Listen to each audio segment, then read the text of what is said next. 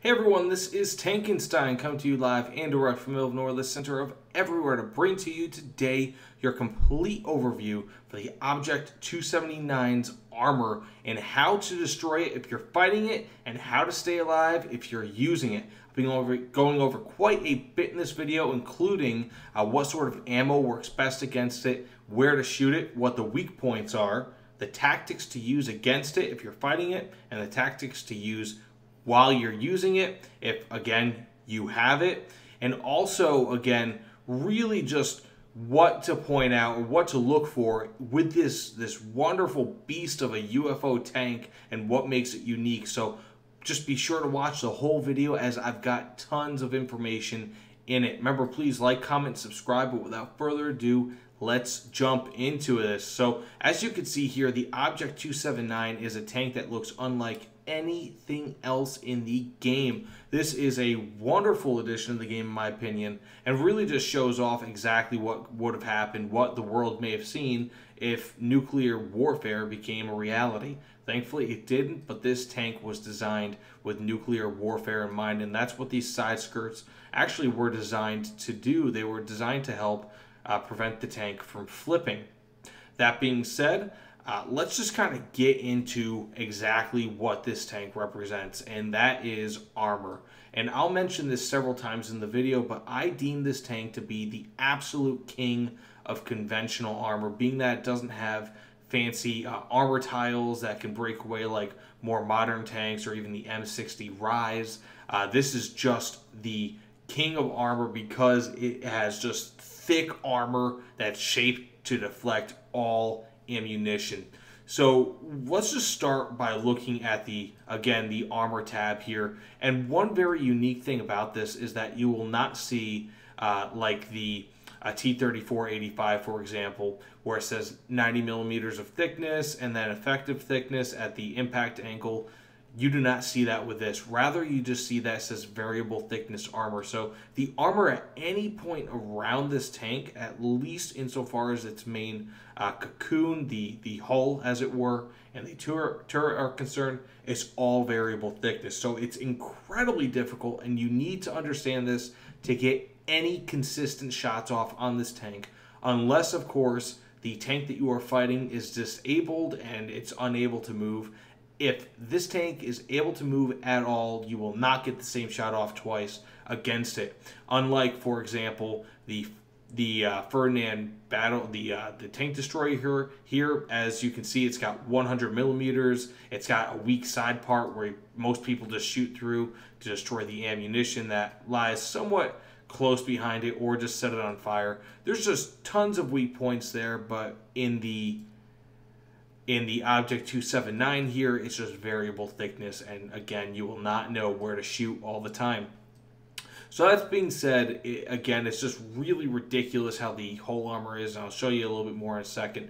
It says 250 millimeters on turret armor in the front, 120 hull in the front, where you also have 80 hull in the sides, 5 in the back, and also 30-30 for the turret in the sides and the rear.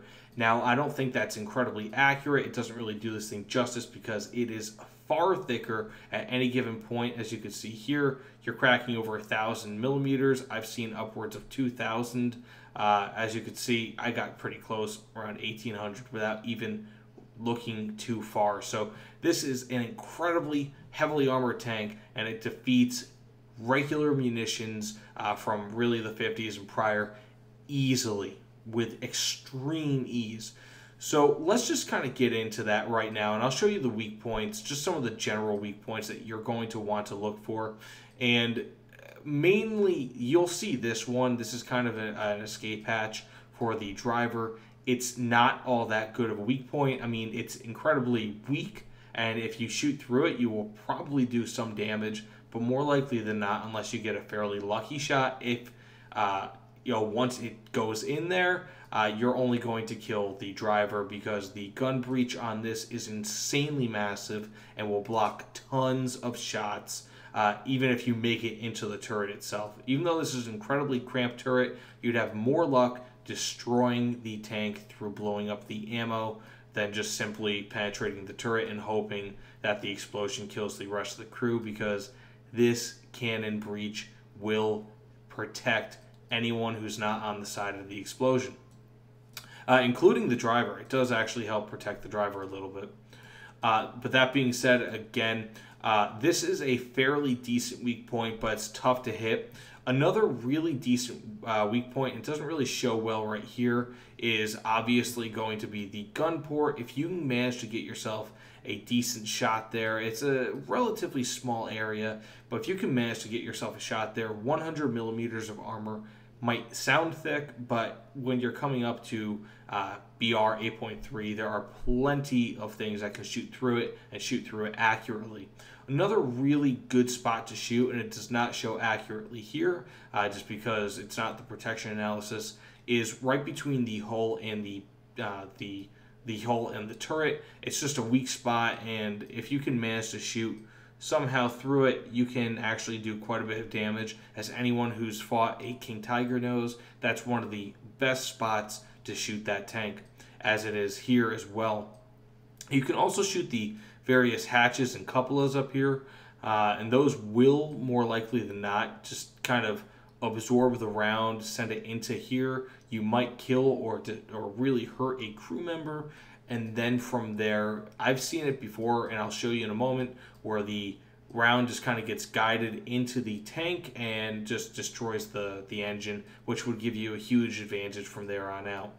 And finally, just from looking at this screen, you might think that this is a great spot to shoot. It's not. It's full of fuel. You could damage it in that way, and you could destroy the treads, you can destroy the tracks, I mean to say, and set the tank on fire, but that's not going to give you a kill shot, more likely than not. And even though this looks like a lot of armor, really this is one of the best spots to shoot. If you have consistently over 200 millimeters of armor pen, this is a great spot to shoot, and I'll show you right now. So I'll just show you right away with the Object 279 ammo. This is armor piercing capped ballistic capped shell ammo, or APC-BC, and it does have 177 grams of TNT equivalent explosive filler. So I'll just show you the spots that I had mentioned initially. One of the best spots to shoot is here. It's a small shot, but more likely than not, you don't really do a ton of damage in terms of the interior, and there's a good chance that the only person that you will kill is the driver. So you can damage the other members of the crew and also destroy ammo there, but it's not a given. This looks like it'll be a shot, but rather it'll ricochet and just do barrel damage or destroy part of the cannon breach. And again, these look like, at least from the protection analysis standpoint, that these are great shots, but rather they will just go destroy the barrel and maybe destroy a crew member. As I mentioned before, between the hull and the turret, you will want to shoot there. That's a fairly good shot. If you're good enough, you might be able to do it. But as you could see with the cannon breach here, it's just ridiculously thick and will protect some of the crew. But if you do destroy, I believe this is a yes, it's a 4-member crew, you will.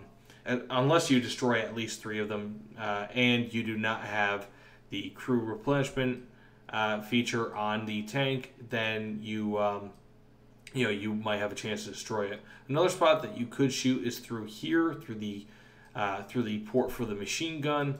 The main issue with that, though, again, is the cannon barrel, and it's just really difficult. The cannon breach, it's just really difficult to kind of make up for that, as that will shield an entire half of the tank. Additionally, as I said here, do not shoot the side skirts, as it will just go in and make you look like a fool. This just does not do anything at all. It just disperses the round all the time. But if you do shoot here, it should go in and just wipe out the crew, or just destroy the ammo and then wipe out the crew. You could shoot the back of the turret so long as you're kind of hitting around a 90-degree angle, but if you gotta go far off from that, as you can see here, it just loses penetration real quick. You could also shoot the back of the tank, although I do not recommend that unless for whatever reason you're trying not to get the kill but rather an assist. Maybe it's an event going on and you just need assist. you could do that. But I would definitely just shoot into the back of the turret if you do have that advantage. One final kill shot, and again, I mentioned you could shoot through here, and that might do some damage to the just to the parts of the tank. One other kill shot, if you do manage to get some sort of a crazy angle on it, is to shoot underneath here. And as you can see, especially with a large enough round, if you kind of hit this just well enough, there is a chance that you can actually break into the bottom of the tank and destroy it from the inside. And that's, in my experience, that kills the majority of the crew with the most consistency.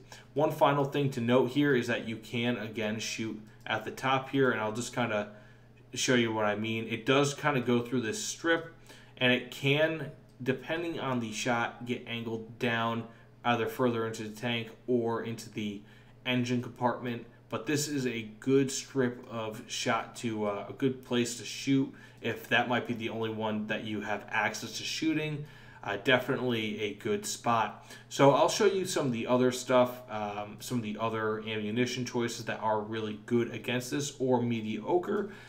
In my experience, you want to use the traditional APC BC ammo just for a kill shot. This will most consistently destroy the most crew members or blow up the ammunition against this tank.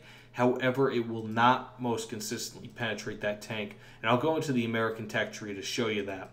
So to start, probably one of the most basic ammo choices is the heat round. I'd say heat FS is a little bit better, but heat rounds are actually surprisingly good against this, and will just go straight through the front of the tank. Not necessarily through the every angle, being that this is a very highly angled tank, but you should have some consistency. Even shooting through the side skirt, you might be able to destroy some ammunition and then blow up the tank through that. Heat round or HE rounds are not going to do anything against this.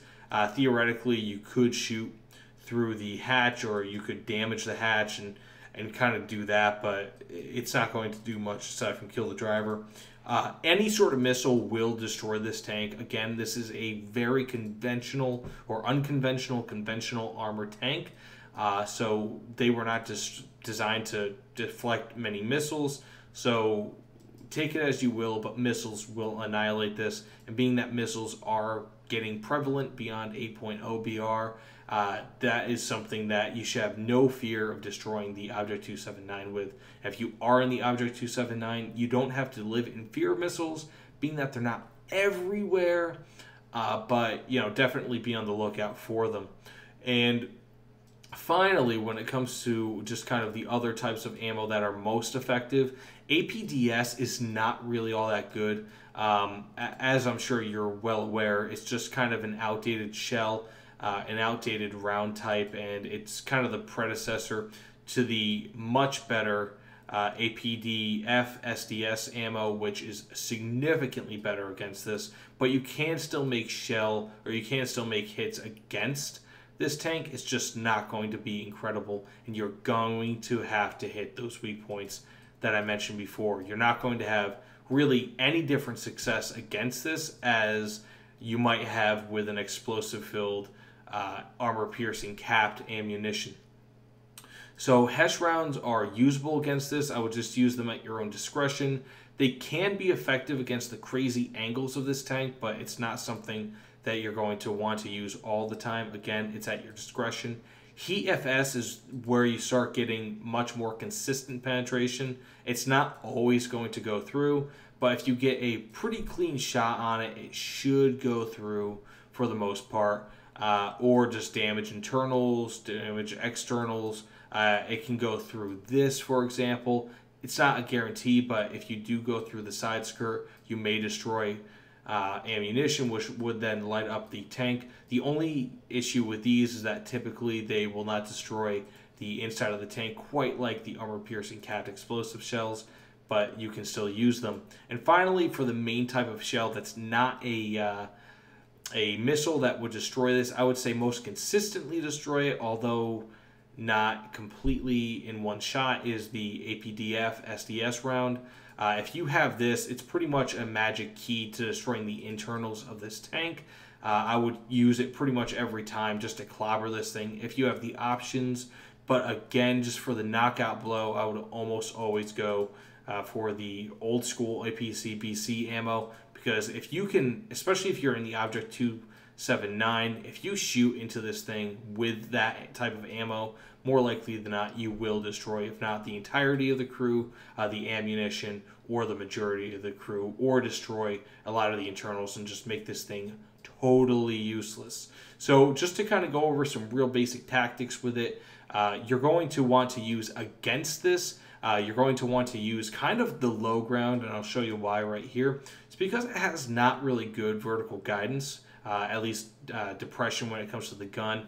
So if you're at the base of a steep hill, you will want to look for that shot underneath, and it is possible where you can shoot through it and destroy the inside of the tank through an underbody shot.